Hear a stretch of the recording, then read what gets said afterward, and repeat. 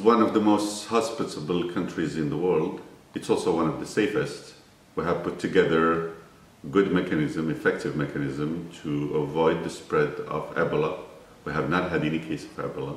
Also, Morocco is safe from criminals, from terrorists.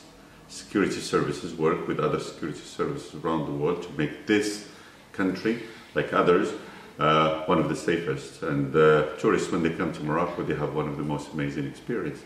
The reason why they have that experience is because we have a lot to offer in terms of cities. There is Marrakesh, of course, our window on the world, but there are also other beautiful, equally beautiful and rich cities like Fez, Rabat, Tangier.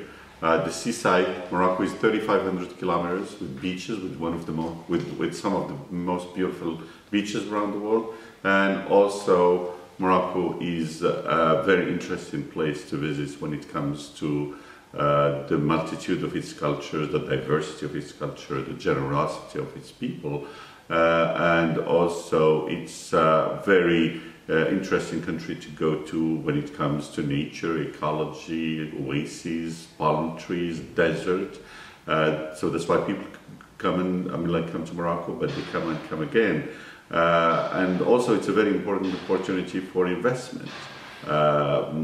We have put together a plan so that we can give incentives to people who want to invest in Morocco.